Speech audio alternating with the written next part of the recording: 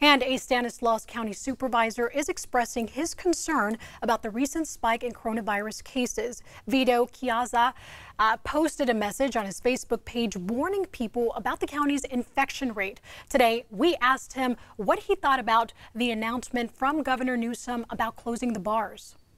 I'm probably not surprised. I've seen a couple other states, Florida and Texas, do it. I think that with the positivity rate going up, not just the number of cases, because we're testing more people, but the positivity rate, it's problematic, and he probably had to do something. That the vast majority of the new cases are in young people, and I think that's what the governor's intent was here. They tend to have a younger population socializing at bars, and this is probably one way of slowing that spread.